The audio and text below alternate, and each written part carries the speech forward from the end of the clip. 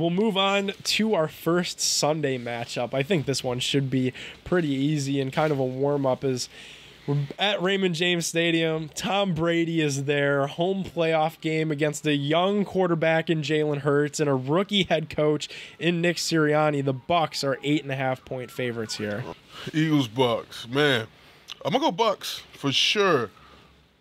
And, you know, I'm proud of the Eagles and what they accomplished, you know, with Jalen Hurts. And but it's just not their year. Right. You know, I feel like they made it. And, you know, good for them, but old time going to get this one. And 49, I'm going to go with the under as well on the 49. Wow, all right. I'll say this, and I'm with you. You know, shout out to Jalen Hurts, Nick Sirianni. Like, they proved that they can make it work. Similar to the Dolphins that we talked about early in the show. They really kind of hit their stride, and it's been fun to watch. Like, just as a fan, I don't really care about the Eagles one way or another, but I was impressed.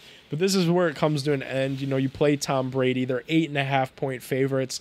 They potentially could cover that in a playoff game. I know that's a gigantic spread for the playoffs. So I'm going to take Tampa as well.